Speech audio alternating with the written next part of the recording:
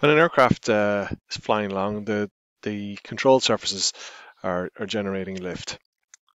So let's say lift in that direction. And lift is equal to a half coefficient of lift rho s v squared. When we get to high speeds, this is a square value. So at high speeds, this lift can be much greater. So, if you're adjusting the flight control, at high speeds, a change in angle of attack of 1 degree at a high speed will have a much bigger impact than a change of 1 degree at a low speed. So the pilot needs to be able to feel, these loads on the control stick. And with a hydraulic system, normally, there would be no feedback. It's all done through the pressure of the fluid. However, we can overcome that by using a Q feel. So if I look at this equation here again, and I've highlighted a half rho v squared.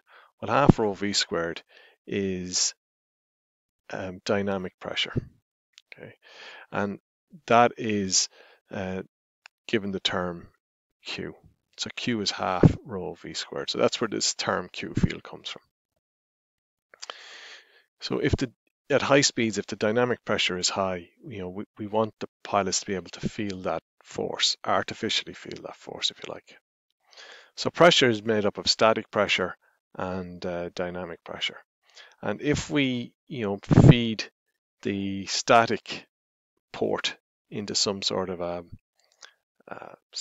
chamber, and the dynamic from the pitot going in here, if the faster we go, the greater the dynamic pressure. So it might act on this piston here, and that just might cause more friction on the flight control, just to give the pilot that sense that there's more force being applied.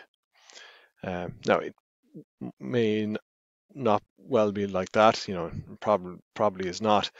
This might affect just the way the pressure of the fluid going into the actuators is.